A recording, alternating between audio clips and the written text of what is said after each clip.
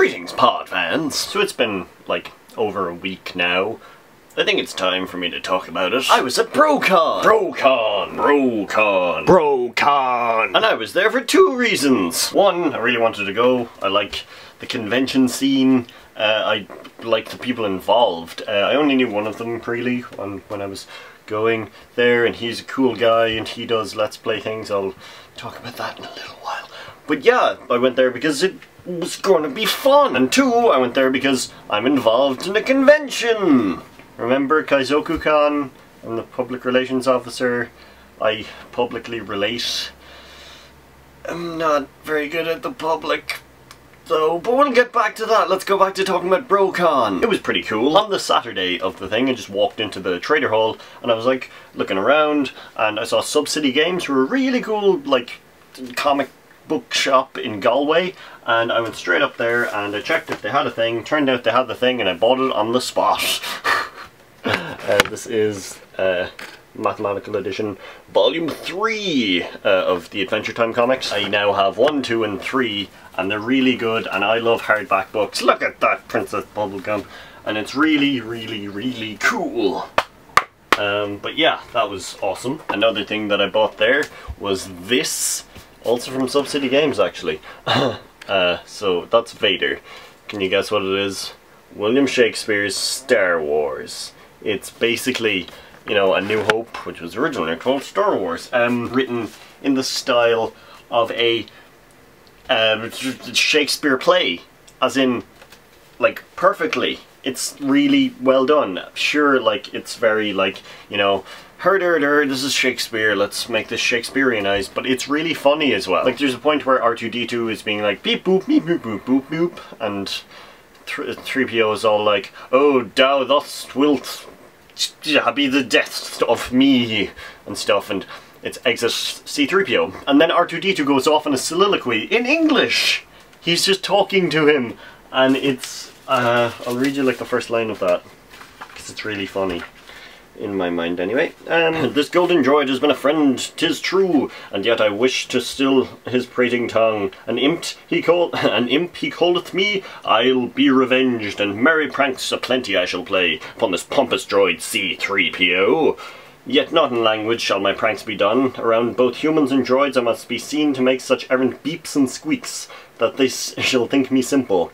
Truly, though, although it sounds oblique I speak to them, I clearly see how I shall play my part, and how a vast rebellion shall succeed by wit and wisdom of a simple droid. Ah, perfect! Ah, it's brilliant! I don't even know how to... Ah, it's great. It just implies that he's only doing this to make himself seem more simple. It's... ah... So I was very excited about that. Then, if any of you play Magic the Gathering, I bought an M15 Fat Pack, and I pulled a Nissa. If you don't play Magic the Gathering, Nissa is the money card in this set. It, like, is worth the most money, and it's really freaking good at doing the things. So yeah, that's pretty much all of the things that I got at Brocon. I would show you my, like, cards, but they've been filed away.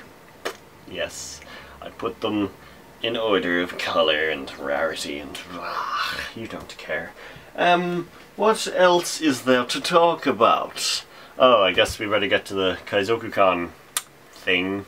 So on the final day, the Sunday, there was a closing ceremony, and they were letting con people go up and give announcements and blah blah blah, and we were all like, yeah, well, let's do that. So myself and the con director, Alan, who's really cool, we went up, and Alan was going first, and he was like, hey, everyone have fun at Brocon, blah blah blah, and he was doing great. And then it came to me, and I was like, this is the mic, by the way, this is my mouth. And I was talking, and someone in the crowd tried to indicate, and I was like, I don't know what you're saying, okay, whoops. And yes, then I kind of forgot how to speak, because we were announcing dates, and I announced the dates, and it was grand. I did it with the mic miles away from my mouth.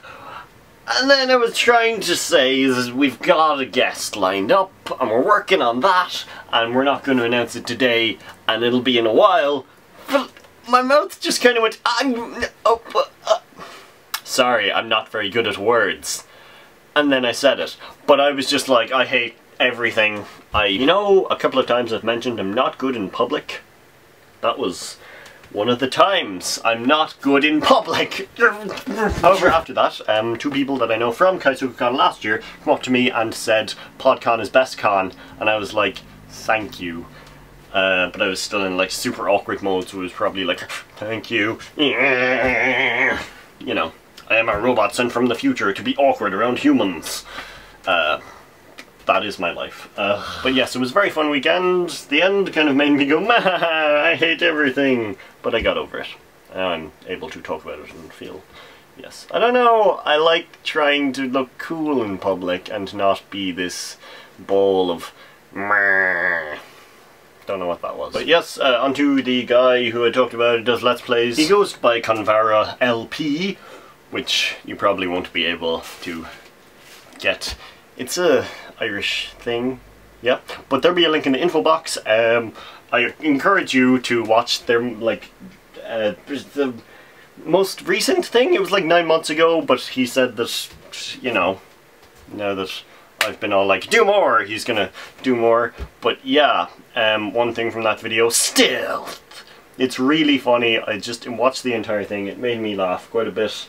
I would, yes, please do that. Please, I'd like that. He's a good friend of mine.